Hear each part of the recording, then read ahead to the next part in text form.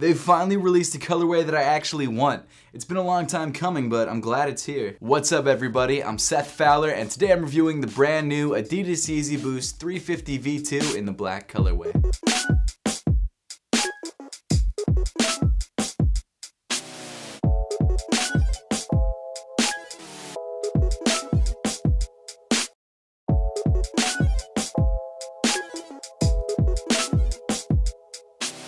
Not only have I been waiting a long time for this colorway, I've also been waiting a long time for this exact shoe. I actually tried to order it early off GOAT so that I could have it for an early review, and about 2 weeks after I ordered it, the seller canceled, which I didn't think was a thing that you could do.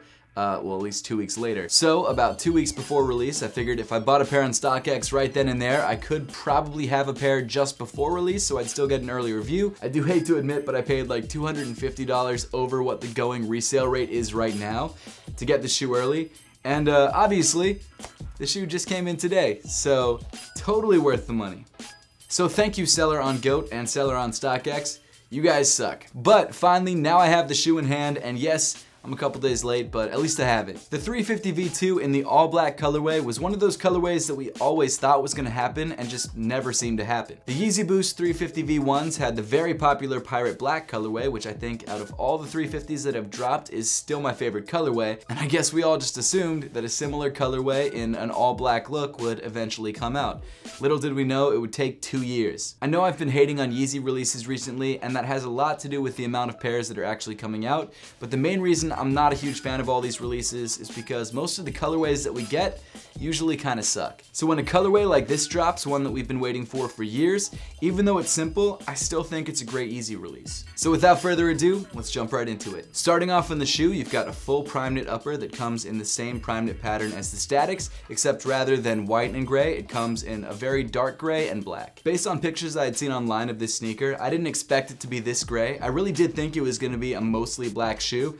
And seeing it in person, I'm not mad at that, I just kind of wish it was a little bit darker. I guess the reason they went for sort of a black and gray patterned upper is because it's very reminiscent of the pirate black colorway of the V1s. And there's some other things on this shoe which I'll mention a little bit later that also remind you of that shoe. If you couldn't already tell, this is the non-reflective version of the shoe. 2 versions of the sneaker did drop, a reflective version which had 3M woven in throughout the prime knit, and this more general release version which was still pretty difficult to get that didn't have any 3M in the upper and just had 3M in the laces. I would have been fine with either colorway at retail, but I can tell you right now, for resale, I would not have spent an extra $600 just to have some 3M thrown in the upper. I just don't think it's worth it. Just like the Statics, you've got a plastic mesh stripe running down the lateral side, but unlike the Statics, it's not translucent, which means you can't actually see through it. The stripe just comes in almost a matte black and is actually darker than most of the prime knit on the upper. Moving up on the shoe, you've got your 350 V2 rope laces weaving through the prime knit upper, and as mentioned before, these rope laces actually do have 3M accents woven in. So even though this isn't technically the reflective colorway, you do still get some nice 3M shine on the laces, which in my opinion is more than enough. Moving inside the sneaker, you've got your black or dark gray sock liner that's padded around the ankle area and also has the 3M stripes on the heel. The insole of the shoe comes in black with the Adidas and Yeezy branding printed in white. The 350 V2 in the black colorway fits just like every other 350 V2.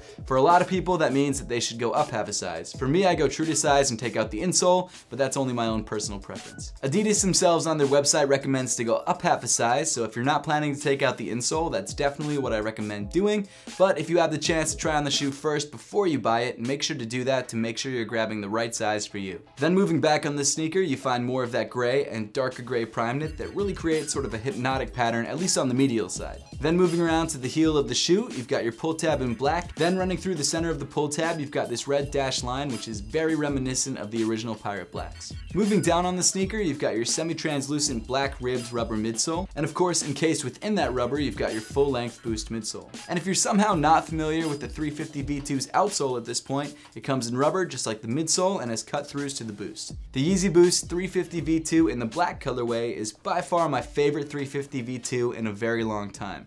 Even though it's a simple colorway, it's one that we've been wanting for so long, and I'm glad that Yeezy and Adidas finally gave it to us. And if you don't believe me that this is a colorway that people really wanted, look at the resale prices. Even right now, they're kind of crazy. But I would love to know your thoughts on the 350 V2 in the black colorway and whether you grabbed the pair for yourself or maybe if you grabbed the reflective pair, so make sure to leave those comments in the comment section down below. And as always, thank you so much for watching, and I'll see you all in the next one.